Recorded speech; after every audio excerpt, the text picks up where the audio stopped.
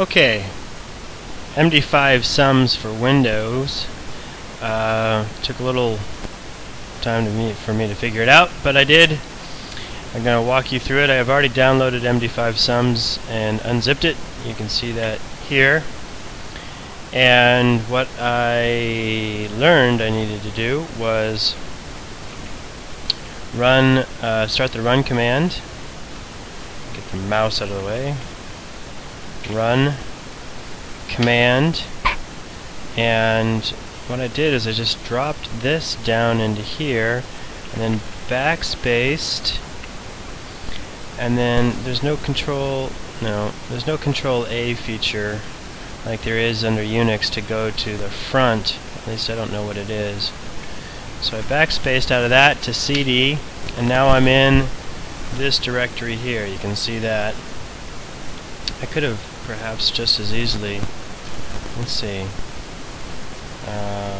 I don't know how to get to root either, or back to the C directory. Anyway, now I'm at the same level as the application as the command is.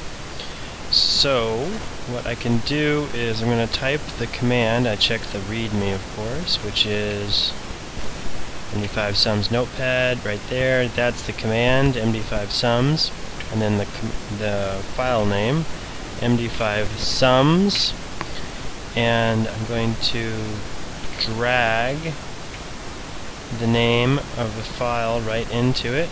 You can see the change happens right there. It supports the drag and drop into the command line, and if I hit enter, I should get a progress report in terms of how long it's taking to compare it.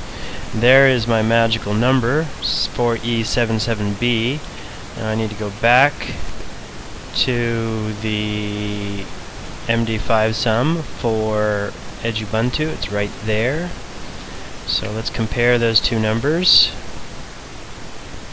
4E77B, 9866, 9866,